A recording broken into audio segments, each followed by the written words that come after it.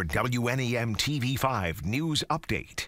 Good afternoon, everyone. I'm Colette Boyd. Here's a look at our top stories this afternoon. A Deerfield woman has been charged with 2 felonies for embezzling money from her grandmother. The Attorney General's office says 29-year-old Brittany Guilfoyle forged checks payable to herself and her husband. More than $1,000 was taken. If found guilty, well, Guilfoyle faces up to 19 years in prison and a fine. She is back in court on the 17th. Northwood University announcing a major donation for its first endowed athletic fund. The Strosacker Foundation awarding $500,000 to fund the David J. Arnold Football Endowment. It will help fund coaching salaries, player financial aid, equipment, and team travel. It's named after Arnold, who spent the last 12 years as a volunteer assistant coach. In his career, spanning more than 5 decades, Arnold has coached 7 NFL Hall of Famers and a Heisman Trophy winner. He served as an assistant coach for 2 national championships at the University of Miami. Well, attention all Saginaw businesses and organizations. The city is seeking groups to sponsor bunnies for a scavenger hunt for the upcoming Memorial Cup. 21 bunnies scattered around the region will include QR codes, and each sighting gives people an entry to win valuable prizes at the hockey tournament being played at the Dow Event Center. Businesses looking to sponsor a bunny can go to the hot link section of WNEM.com. Now here's Diane with a look at your forecast.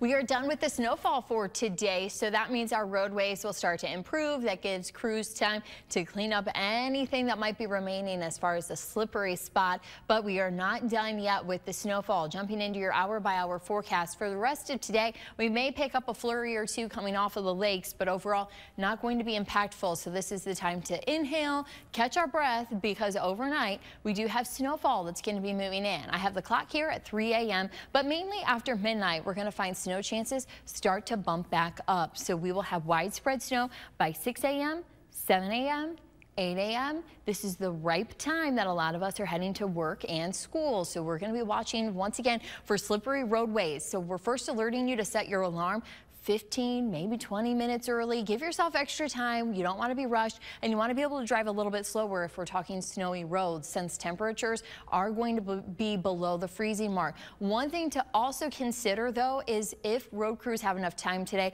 I know they're working hard, but do they have enough time to salt the roadways tonight before bed, to where that salt is still going to be effective temperature-wise, but if we have the salt, hopefully treated roadways can make the commute a little bit easier tomorrow morning. As we go into Thursday afternoon, by lunchtime, a lot of the snow is wrapping up. We'll just have, once again, a little bit of that lingering snow action. But conditions really do start to hit the pause button for a little bit. We're going to find Friday morning it's quiet, but we are tracking a storm for the back half. But let's first talk about that Thursday morning system. It's going to be here for just a short period of time. That our snow totals, we're going to be looking at about 1 inch to 2 inches across mid-Michigan.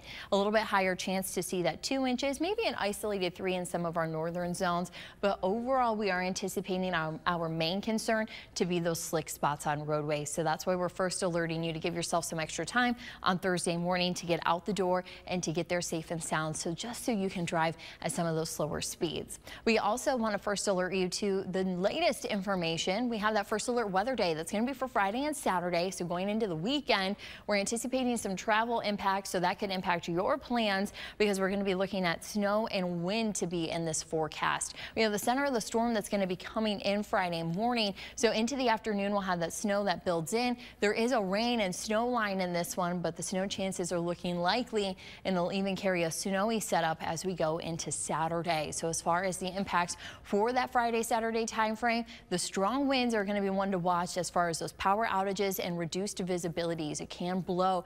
That snow around, drifting, going to be a concern as well. And the snow, several inches going to be possible within this one, considering it's going to start Friday night and last into Saturday morning. Then we'll even have the lake effect coming in behind it. So that's why you'll see snow chances later into the forecast. Highs during this time are going to be dropping. We go from the 30s to the 20s and even the teens for next week. Remember to tune into WNEM TV5 on air and online 24/7 for the latest news, weather, and information.